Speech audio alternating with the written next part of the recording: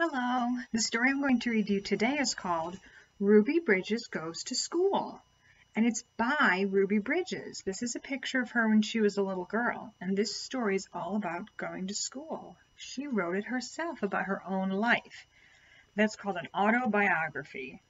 And instead of drawings, these are pictures. These are really pictures of her. A long time ago, some people thought that black people and white people should not be friends.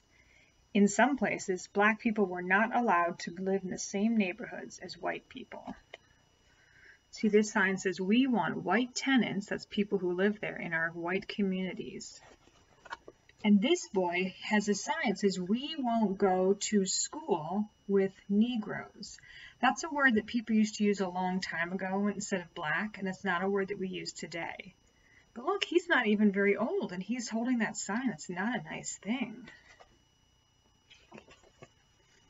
In some places, black people were not allowed to eat in the same restaurants as white people. You see there? It says white only. So if you were a black person, you could not go in there. What do you think about that?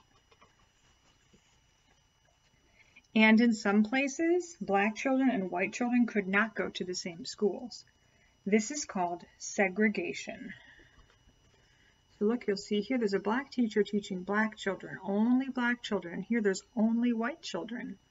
People thought that it was wrong to have friends or to go to school or to work with or to live with people with different skin color. Then the United States government said segregation is wrong. People should live where they want. People should eat where they want. Children should go to school where they want. This is a lawyer. And so he changed the law. People changed the law to say that it was wrong. My name is Ruby Bridges. In 1960, I went to kindergarten in a school for black children. I liked my school. I liked my teacher. I liked my friends. There she is. So she went to that school that was just for black kids, and she liked everybody there. But sometimes black children had to go to schools that were very far away, and sometimes they weren't good schools. But there was a school for white children even closer to my house than the school for black children. It was the William Frantz Elementary School. And the government said Ruby Bridges should be allowed to go to the William Frantz School. So look, this school was even closer than the black school. And her parents wanted her to go so she didn't have to go so far. What do you think the people at that school thought about that? There weren't any black people at that school.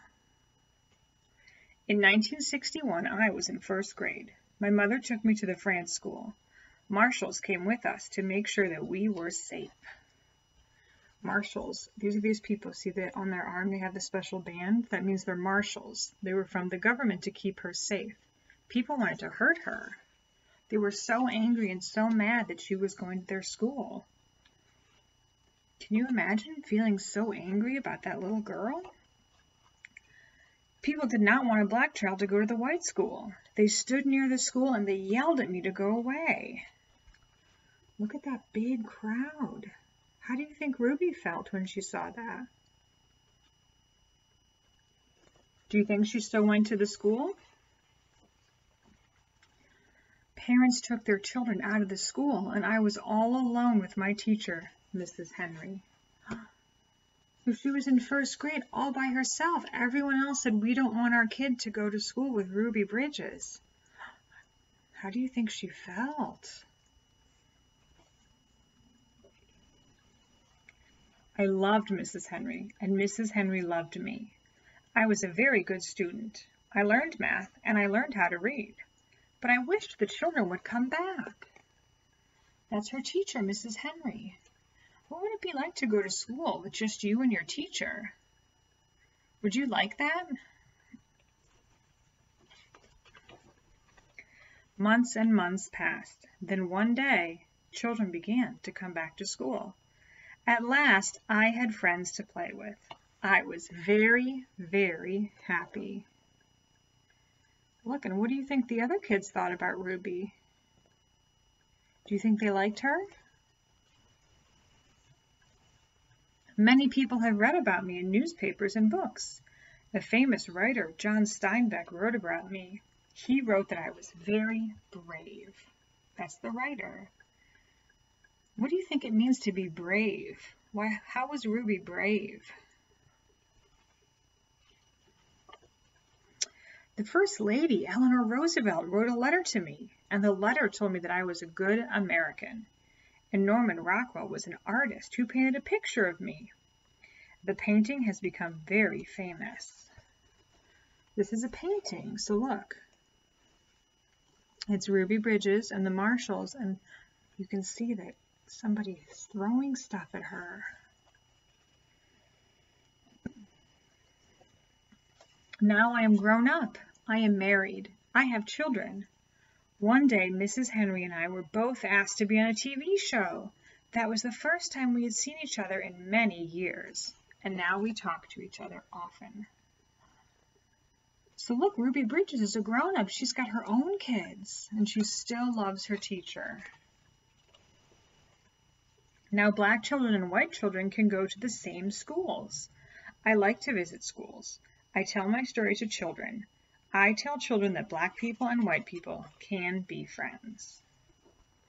So there she is. She's visiting a school. Think about your school. Does everybody at your school look the same as you? Is everybody white or is everybody black? Are there boys and girls? Are there people who are what might be called Hispanic or Latino? Maybe there's even people from other countries at your school.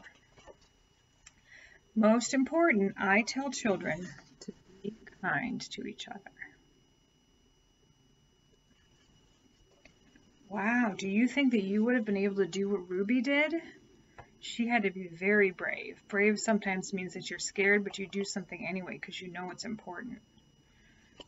I loved reading this story because it's a real, true story. I hope you liked it. See you later. Bye.